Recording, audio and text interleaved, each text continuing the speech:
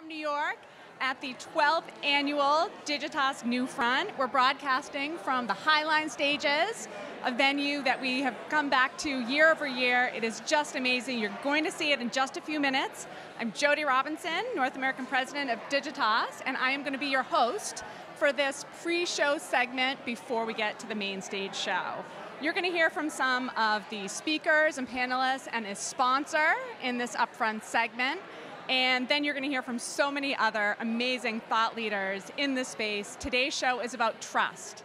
If you don't know Digitas, and I'd be wondering why that is the case, as a reminder, we are the connected marketing agency, and we are, I would say, absolutely inspired and obsessed about brand love, but also inspiring brand trust with consumers, and you're going to hear a lot about that today.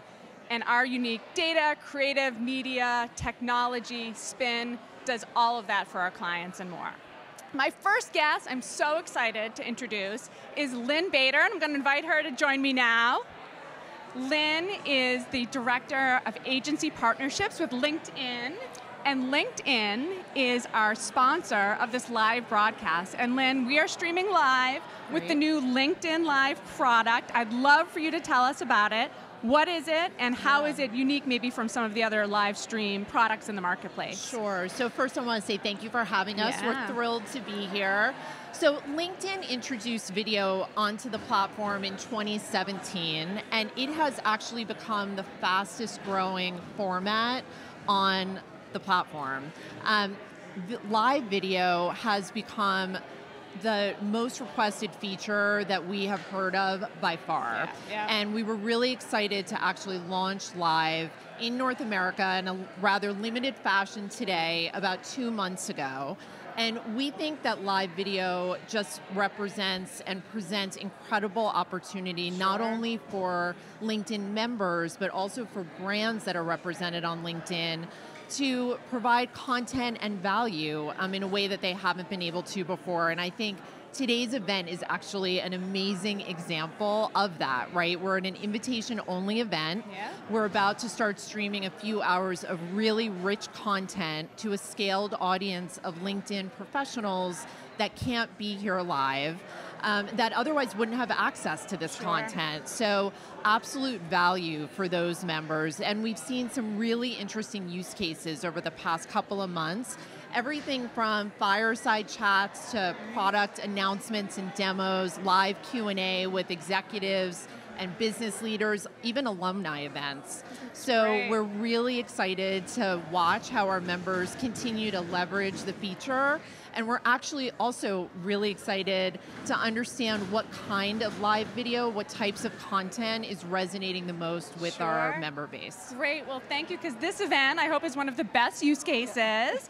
We're maybe the first agency to do something of this scale, is that right? Yes, awesome. Absolutely. Great, and I should have mentioned too, for those watching, we're going to take some questions at the end, which is another feature of the platform. Great. And we're going to be able to answer some of those questions. So start submitting your questions.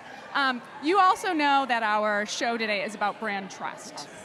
And LinkedIn, in my opinion, and the opinion of many surveys out there and people, is one of the most trusted social platforms. I know you don't always call yourself a social platform, but really a lot of others in the space have been plagued by that issue as of late. So what is LinkedIn doing right? What are you guys doing that we can learn from? Yeah, sure. That's a great question. So yes, LinkedIn has been named for the past 2 years in a row the most trusted platform by the Business Insider Trust Survey, and we are so incredibly proud of that. And I honestly think it boils down to the fact that LinkedIn is a mission-based, a vision-based, a values-based organization. One of our core values actually revolves around our members first policy. We make significant decisions, actually down to very small decisions, based on whether it is the right decision for our members. It's ingrained in everything that we do. And I think when you have that type of mindset and you breed that type of behavior and you build rigor around it like we do at LinkedIn, it not only leads to a wonderful member experience, but it leads to incredible trust from our membership, which is what we're seeing. Excellent. Well, that's why we're with you, and that's why we're so happy you're hosting with us and partnering together. Yeah, thank you, happy Lynn. to. All right, enjoy the show. Have fun. Too. Excellent. Well, thank you, Lynn. We're going to invite another guest, 2 guests, in fact, and I hope they're ready. Oh, yes, they are. They are none other than Erin Condon, who is the VP Director of Front of Store Sales for CVS Health, one of our clients, and our global CMO, Jill Kelly. Hello. Visionary for many years with NewFront. Great so to be excited. here, as so you always. guys are going to be talking up on stage today. Excellent. So Erin, my question is for you, because I can't wait for everyone to hear more about what CVS is doing in this space with the CVS Beauty Mark. Can you tell us about that program and that commitment that you guys have made? What does that look like? Yeah, so a little over a year ago, we announced a commitment to provide more transparency with beauty imagery in our stores and in all of our marketing vehicles and all of our channels based on what the consumer was asking for. And so we made a commitment that we will have all of our stores compliant by the end of 2020. And we're already 70% of the way there. We're super excited. Our brand partners have been phenomenal and coming along on the journey with us, and I'm excited to talk more about it today. Excellent. And can you talk about the Beauty Unaltered? Sure. Yeah. So essentially what the Beauty Mark represents is an image, seen here. And so all of the images in our store have one mark or the other. So if the images have not been altered, they have a beauty mark and a beauty unaltered message. And if they have been altered, they say digitally altered. And so with this, we're trying to get consumers to join the movement and follow our hashtag Beauty Unaltered. Share your unfiltered selfie. Become part of this incredible movement that consumers are really getting behind. That's excellent. So you're a CMO. What does this do in our industry when a brand like this steps up to this kind of challenge? I will first say CVS Health has been really an extraordinary, living, actionable company that is really purpose-driven. There are a lot of brands who do not live up to that promise, but CVS Health is certainly one of them. From the early days back in 2014, when it stopped selling tobacco in its stores, to the Beauty Mark campaign, I think this is a time and a moment for brands to really stand up and stand out in terms of doing good does mean good business too.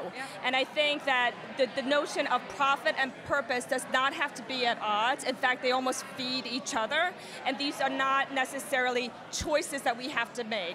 One definitely influences the other, and it circles back. And I think this is a really incredible time for companies like CVS who are really taking the stand to provide the best services for their customer, and in turn, their customers will love them back. Yes, great. So you guys are going to talk about that today. What do you hope people take away from your conversation? I hope that a lot of them take away what Jill just said, right? So, the marketing funnel has collapsed. The reason that consumers are making choices and putting their dollar in different places is changing.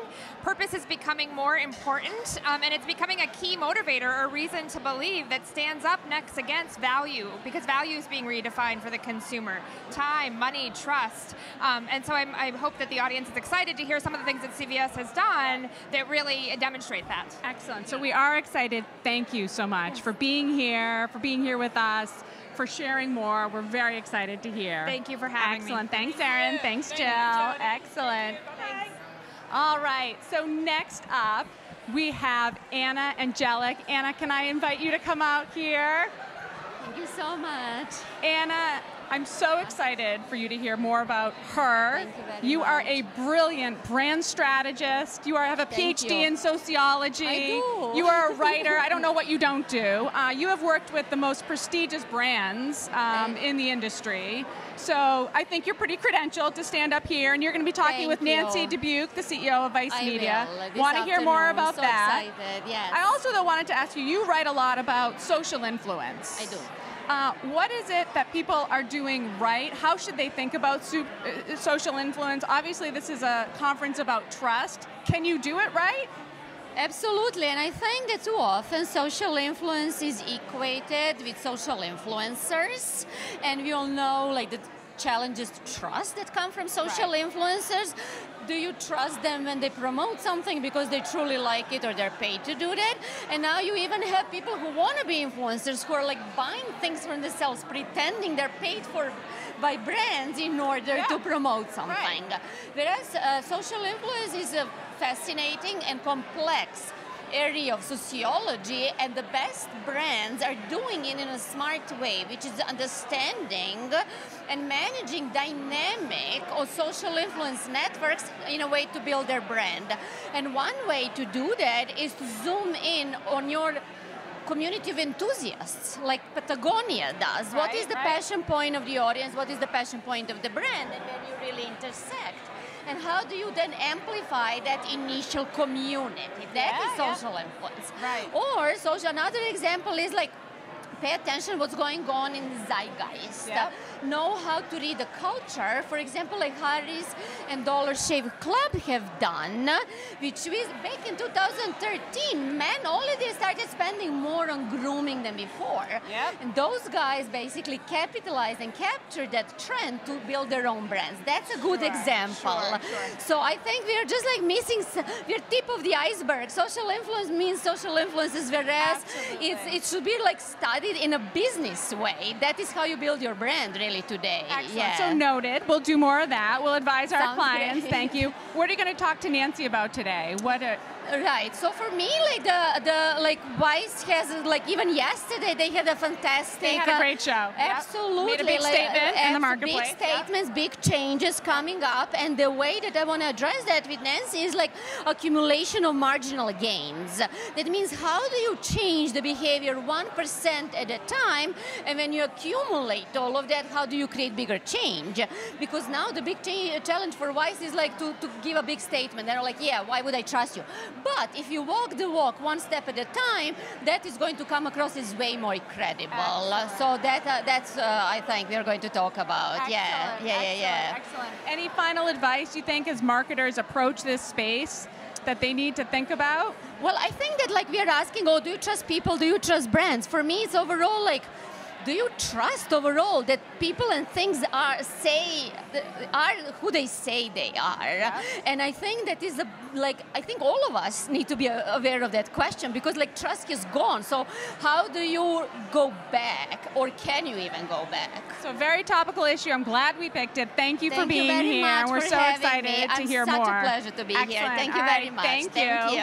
All right. So one final guest. Very excited to join. I wanted you to do that. Have him join me.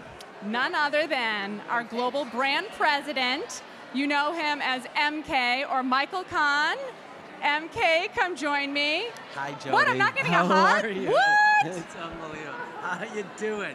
I was watching you before from another screen, and it was like unbelievable. Like the Today Show is going to be calling momentarily. No question about it. Excellent. So our 12th annual event, we're here. This is your second. This is my second one. I'm blown away by the whole thing. Just the energy in the room, all the preparation that goes on. Them sitting there putting together the whole set yesterday to have it all come and be magic today. I was sometimes moments before. Totally. I was sitting in a park before we got here, just looking at my notes for my closing today, and I sat down on a chair, and it was freshly painted. So I had a very interesting start to today's New Front event. That's so exactly. Great. That's so great. So high expectations. What expectations do you have for the clients in attendance, for those people watching on the live stream? Great question. So, you know, the whole topic is about trust, obviously, and it couldn't be any other more under duress than it is right now with what's going on in every way, shape, and form. So the fact is that we've got a 2-hour session with all these outside speakers coming in, talking about how you go after truth, how you go after trust, how you do it in a legitimate, authentic way. Couldn't be any more powerful or timely for brands than it is right now. Totally. So I think that our brands and everyone in the room will take away a whole lot from this of what they could do differently starting tomorrow. Excellent. We do a lot of this with our clients today. Totally. I think I've heard you, and we've talked a lot about the importance of getting the core experience right, an end-to-end connected experience, but making that experience the best that it can be. And so by doing, also instilling trust. Are there experiences, are there examples that you're really proud of, I think, from our own portfolio? I think there's 3, and I think the one that I'd make a comment on is it can't be ever us alone, so it's all in reflection of the brands that we partner with and the spirit and energy they have. So one would be CVS, and with the Beauty Mark effort, putting in real imagery within all their advertising and marketing, and our being part of that in every way, shape, and form, and enabling the pharmacy experiences to bring that to life. So that's one for sure. I think another example from end-to-end experiences, Whirlpool Corporation. They talk about everyday care, how they can demonstrate and authentically show the acts of love that come with every one of their appliances, and how we can bring that to life with they make good on that promise. Yeah, with our connected creativity.